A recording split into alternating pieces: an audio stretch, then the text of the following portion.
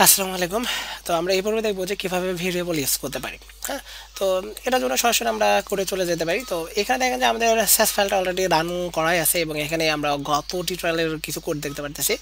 আচ্ছা, তো এখানেও আমরা মোটামুটি ওটার উপর ডিপেন্ড করে যে কাজগুলো আছে এগুলো দেখতে পারতেছি। তো আমরা একটা কাজ করি, এখান থেকে সবগুলো ডিলিট করে দিই, আমরা নতুন করে সব কিছু লিখবো। হ্যাঁ, দেখেন আমি স্যাস ফাইল থেকে সব ডিলিট করে দিয়েছি, স্টাইল ফাইল থেকে সব কিছু কিন্তু ডিলিট হয়ে গেছে। আচ্ছা, তো সাধারণত ধরেন যে একটা প্রজেক্ট করতে গেলে আমরা সাধারণত কি করি, প্রজেক্টের কালার কি হবে বা কোথায় কোন কালার দিবে, এটা কিন্তু সাধারণত ডিপেন্ড করে হচ্ছে আমাদের কোম্পানির বা প্রজেক্টের লোগোর উপর, তাই না? যে লোগোর উপর ডিপেন্ড করে কিন্তু আমরা হেডার সেকশন, ফুটার সেকশন এগুলো কালার দিয়ে থাকি। আচ্ছা, তো নর্মালি ধরেন যে আমরা আজকে একটা কিছু ডিজাইন করার চেষ্টা করবো, যেটা রেড অথবা ব্ল্যাক এরকম কিছু একটা কালার দিব। আচ্ছা, তো সেক্ষেত্রে আমরা এখানে একটা সাইড ডিজাইন করতে চাই। নর্মালি ধরেন যে আমি এখানে এস্টাবলে কিছু কাজ করি, স্যাস টিউটোরিয়াল এটা যেটা আছে আমি এটা রাখতে পারি অথবা ডিলিট করে দিতে পারি। আচ্ছা, ডিলিট করে দিলাম। আচ্ছা, এখানে জাস্ট আমি একটা ক্লাস নিলাম হচ্ছে হেডার। হ্যাঁ, তো হেডার কি হলো, জাস্ট একটা হেডার সেকশন হবে, এর মধ্যে আমি এরকম লিখে দিতে পারি হচ্ছে হেডার, হ্যাঁ, সেকশন, জাস্ট এরকম। আচ্ছা, এখানে যাই। আচ্ছা, আমি এখানে আসলে এই সোয়ানটা না নিই, কারণ এই সোয়ান নিলে আরও কিছু প্রবলেম আসবে যেটা আমরা পরবর্তীতে সলভ করবো। সো এই সোয়ানতেও আমি দেখাবো, এটা পরে নিব। আপাতত পি নিলাম। হ্যাঁ, আচ্ছা, এরপর ধরেন যে আমরা হেডারের নিচে আর একটা নিতে পারি হচ্ছে কন্টেন্ট। আচ্ছা, কন্টেন্ট সেকশন আমরা এরকম লিখে দিতে পারি কন্টেন্ট সেকশন। এখানে আমি এই সোয়ানই নিলাম, কোনো সমস্যা নেই। আর হেডার যেটা ছিল ওটাকে কপি করে আমি আর একটা করে নিলাম হচ্ছে ফুটার। হ্যাঁ, আচ্ছা, তার মানে আমাদের ক্লাস আছে কয়টা? তিনটা। একটা হচ্ছে হেডার, কন্টেন্ট, ফুটার। আচ্ছা, তো আমরা ধরে নিলাম এই যে আমাদের হেডার সেকশন আছে, হেডার সেকশনের মধ্যে আমরা কিছু ডিজাইন দেবো। হ্যাঁ, তো কী কী ডিজাইন দিতে পারি আমরা জাস্ট এটা ডিপেন্ড করবো স্যার লোগো নিয়ে, যেহেতু আমাদের কাছে কোনো প্রজেক্টের লোগো নেই। সো আমরা নিজেরাই একটু ডিসাইড করে নিই। আমরা বলে দিলাম যে ব্যাকগ্রাউন্ড হবে হচ্ছে ধরলাম রেড কালার। হ্যাঁ, আমি জাস্ট এখানে একটু লিখে দিলাম যে ব্যাকগ্রাউন্ড দেবো হচ্ছে রেড কালার, মানে হচ্ছে আমাদের হেডার সেকশন এবং ফুটার সেকশন দুটো ব্যাকগ্রাউন্ড রেড কালার। আচ্ছা, রেডটা একটু বেশি খ্যাত হয়ে যায়, আমরা কী করে ব্ল্যাক দিই। হ্যাঁ, আমার ফেভারিট কালার আর কি। আচ্ছা, তো এখানে দেখেন হেডারের ব্যাকগ্রাউন্ড কালার আমরা কী দেবো? ব্ল্যাক। আমরা চাচ্ছি ফুটারটাও সেম ডিজাইন দেবো, তার মানে হেডার এবং ফুটার দুটার ব্যাকগ্রাউন্ড কালার কী হবে? ব্ল্যাক হবে। ওকে, আচ্ছা, আমরা টেক্সটের কালার দেবো কি, ধরে নিলাম যে হোয়াইট। ওকে, আর আমরা এখানে একটা কাজ করি যে ফন্ট ফ্যামিলি দেব। ফন্ট ফ্যামিলি বললাম হচ্ছে আমরা ভারদানা দিব। হ্যাঁ, তার মানে হচ্ছে যে আমরা এই সেম ডিজাইন, মানে ব্যাকগ্রাউন্ড কালার ব্ল্যাক, তারপরে কালার হোয়াইট, তারপরে বলতে পারি হচ্ছে ফন্ট স্টাইল হচ্ছে ভারদানা বা ফন্ট ফ্যামিলি হচ্ছে ভারদানা। এই তিনটা ডিজাইনই আমরা অ্যাপ্লাই করবো হচ্ছে হেডার প্লাস হচ্ছে ফুটার। ঠিক আছে, দুটোর উপরেই। আচ্ছা, তো হেডার সেকশন আমরা সেম ডিজাইন দেবো, ফুটার সেকশন যেটা আছে এটাতেও আমরা সেম ডিজাইন দেবো। কী কী দেবো? Background colour black, text colour white, font family হচ্ছে ভারদানা। ওকে, তাহলে আমরা স্যাস ফাইলে চলে যাই। এখানে এসে আমরা বলতে পারি আমাদের ক্লাসের নেম কী ছিল? হেডার। আচ্ছা, একটা স্পেস দিলাম, দেওয়ার পর বলে হচ্ছে হেডার সেকশন অবশ্যই কী দেওয়া উচিত? হাইট। হাইট আমরা দিয়ে দিই, না হলে দেখতে পারবো না আউটপুটে। আচ্ছা, তো আমরা এখানে বললাম হচ্ছে 100 পিক্সেল। ওয়াইড, আচ্ছা ওয়াইড আমরা বললাম হচ্ছে 100%। আচ্ছা, এখানে আমরা বলছিলাম যে ব্যাকগ্রাউন্ড কালার দেবো, তাই না? Background colour. ওকে, আমরা বলছিলাম ব্যাকগ্রাউন্ড কালার দেবো হচ্ছে ব্ল্যাক, তো আমরা কী করলাম এখানে দিলাম হচ্ছে ব্ল্যাক। ওকে, আর আমরা টেক্সটের কালার আরও কিছু দিতে চাইছিলাম, তাই না? আমরা বলছিলাম যে কালার দেবো হচ্ছে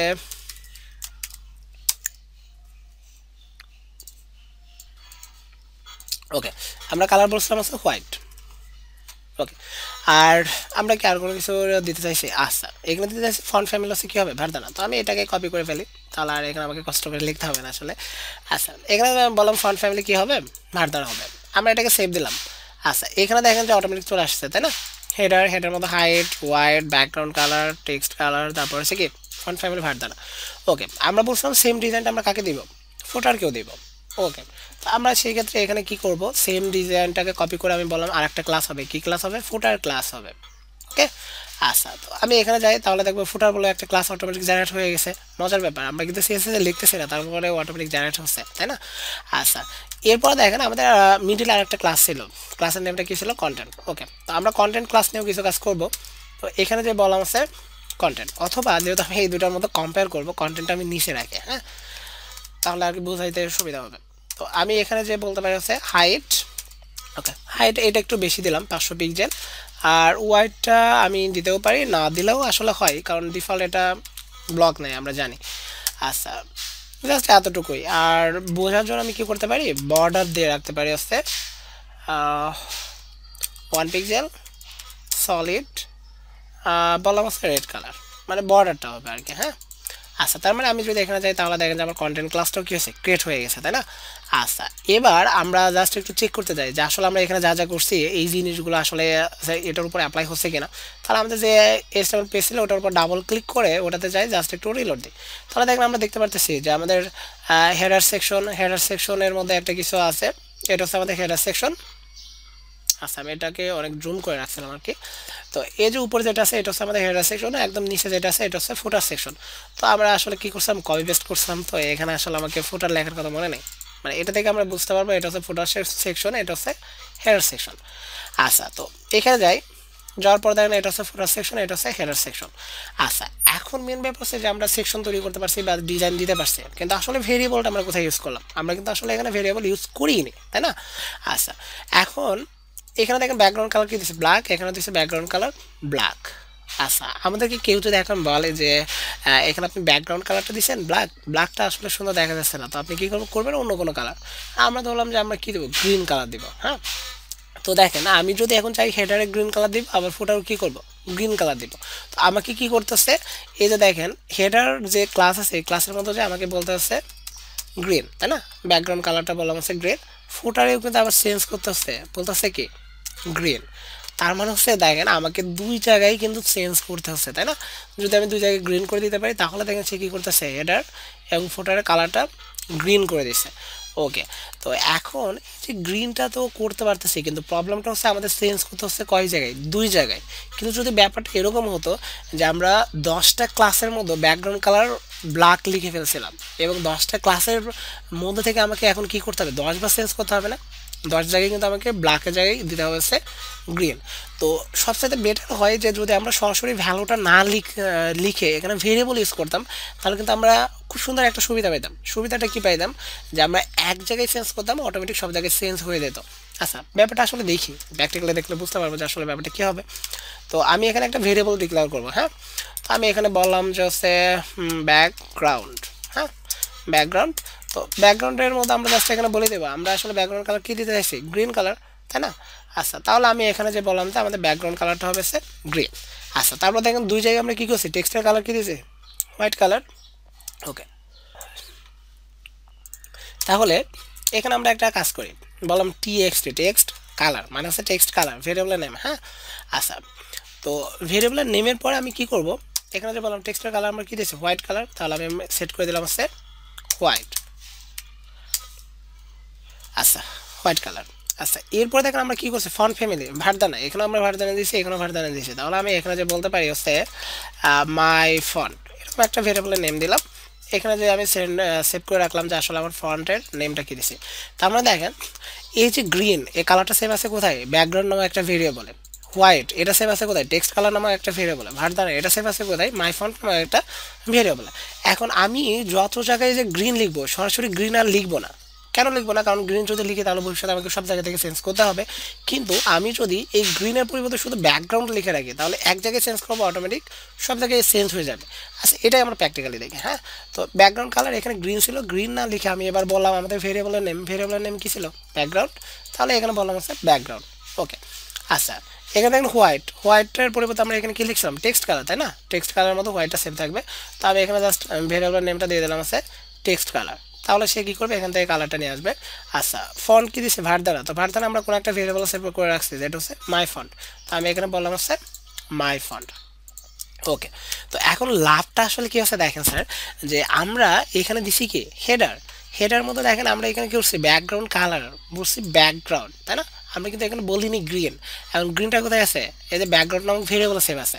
আচ্ছা, আমরা একটা কাজ করি, এটাকে সেভ দিয়ে আমরা একটু সিএসএস পেজে যাই। তো মজার ব্যাপার হচ্ছে দেখেন সিএসএস পেজে আসলে আমরা কিন্তু এখানে দেখতেছি কি, যে হেডার ক্লাসের মধ্যে ব্যাকগ্রাউন্ড কালার কি আছে, গ্রিন, তাই না? কিন্তু আমরা এখানে যদি যাই তাহলে দেখেন তো ব্যাকগ্রাউন্ড কালারকে আমরা আসলে গ্রিন দিছি, আমরা কিন্তু ব্যাকগ্রাউন্ড কালার গ্রিন দিই না, আমরা কি করছি, একটা ভেরিয়েবলের নেম দিচ্ছি, কোথায়, উপরে যে যেটা ডিক্লেয়ার করা আছে, তাই না? এই যে ভেরিয়েবল, এই ভেরিয়েবলের মধ্যে আমরা কালার হিসেবে কি দিছি, গ্রিন, আর এখানে কি দিছি, ব্যাকগ্রাউন্ড, তাই না? তার মানে হচ্ছে যে গ্রিন কালারটা আমরা সেভ করছি ব্যাকগ্রাউন্ড, আর এখানে দিলাম হচ্ছে ব্যাকগ্রাউন্ড। তার মানে এই ব্যাকগ্রাউন্ডের মধ্যে আসলে আছে কি গ্রিন, তার মানে এখানে দেখা যাচ্ছে গ্রিন। আর আমি যদি এখানে রেড দিতাম তাহলে এখানে আসতো কি, অবশ্যই রেড আসতো। যদি এখানে যাই, আচ্ছা এখানে থেকে আসছে কি রেড আসছে না? আচ্ছা, তার মানে মেন ব্যাপারটা হচ্ছে যে আমরা আসলে এখানে এক জায়গায় চেঞ্জ করলে আমার এখান থেকে চেঞ্জ হয়ে যাচ্ছে। আচ্ছা, এই সেম সুবিধাটাই আমরা কি করব, দিব হচ্ছে আমাদের ফুটারে। একটু ভালো করে দেখি তো, ফুটারও আমরা কি করলাম ব্যাকগ্রাউন্ড দিয়ে দিলাম। তার মানে সেই যে ব্যাকগ্রাউন্ডে আসবে দেখবে কি রেড কালার, তার মানে এখানে নেবে হচ্ছে রেড কালার। আচ্ছা, এখানে দেখবে কি কালার, এখানে কি আছে টেক্সট কালার। তো এখানে দেখেন টেক্সট কালার ভেরিয়েবলের মধ্যে কি আছে, আপনি একটা টেক্সটটা সেভ করে রাখছেন, কালার সেভ করে রাখছেন যেটা হচ্ছে হোয়াইট, তারপরে আপনি এখানে দিচ্ছেন হচ্ছে হোয়াইট। আচ্ছা, ফন্টের মধ্যে কি সেভ করে রাখছেন ভারদানা, তার মানে এখানে আসবে হচ্ছে ভারদানা। এখন আমরা যদি এটাকে রান করতে চাই তাহলে আমরা এখানে যাই, জাস্ট একটু রান করে দেখেন হেডার সেকশন কি আছে রেড কালার, ফুটার সেকশন কি আছে রেড কালার, এবং ফন্ট ফ্যামিলি কি আছে দেখেন তো, সুন্দর একটা সিস্টেম বলতে পারেন। আচ্ছা, এখন আমি আর একটা কাজ করতে পারি, কি করতে পারি, উপরে যাই, এখানে যে আরেকটা ভেরিয়েবল ডিক্লেয়ার করি, বললাম ফন্ট সাইজ, ভেরিয়েবলের নেম দিলাম। তো এখানে যে আমি বললাম যে ফন্ট সাইজ কত হবে 20 পিক্সেল। তো আমি এখানে যে এখন হেডার ক্লাসের মধ্যে বলবো হচ্ছে ফন্ট সাইজ, মানে সিএসএস কোড অ্যাড করতেছি। এখানে যে বললাম ফন্ট সাইজ আমি কোন ভেরিয়েবলে রাখছি, এখানে ফন্ট সাইজ নামক ভেরিয়েবলে রাখছি, তাহলে ভেরিয়েবলটা দিয়ে দিলাম। এই সেম কোডটাই আমি ফুটারও দিয়ে দিলাম। তার মানে দেখেন ফুটারের মধ্যে যে টেক্সট আছে সেটার ফন্ট সাইজ কত হবে 20 পিক্সেল, আবার হেডার মধ্যে যেটা আছে সেটা হবে হচ্ছে 20 পিক্সেল। এখানে যদি জাস্ট একটু রিলোড দিই দেখেন যে ফন্টটা কিন্তু একটু বড় হয়েছে, 20 পিক্সেল নিয়েছে, তাই না?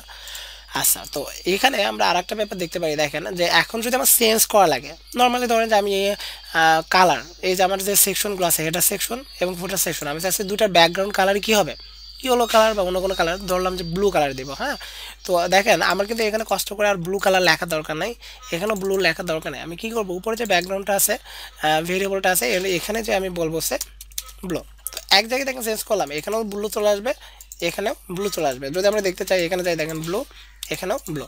এখন আমরা যদি রান করি তাহলে এখানে মোটামুটি দেখতে পারবো যে ব্লু কালার হয়ে গেছে। তো আশা করি সবাই বুঝতে পারছেন যে ভেরিয়েবল ইউজ করার সুবিধাটা আসলে কি, যে আমরা যদি ভেরিয়েবলটা এখানে অ্যাপ্লাই করতে পারি তাহলে দেখেন আমাদের কত ইজিভাবে আমরা ডিজাইনগুলো অ্যাপ্লাই করতে পারতেছি, বা কম কোড লিখে কিন্তু আমাদের কাজগুলো করা যাচ্ছে আর কি। এবং ভবিষ্যতে চাইলে আমরা খুব কম সময় এটাকে কী করতে পারবো, চেঞ্জ করতে পারবো বা এডিট করতে পারবো। তো থ্যাংক ইউ সবাইকে।